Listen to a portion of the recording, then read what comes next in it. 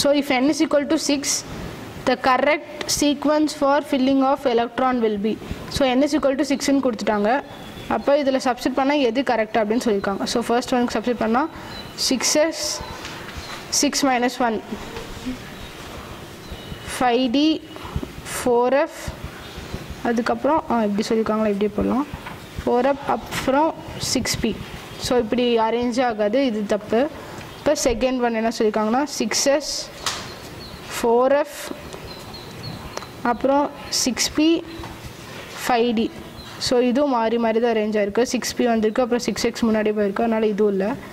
third one வந்து 6s 6p greater than 5d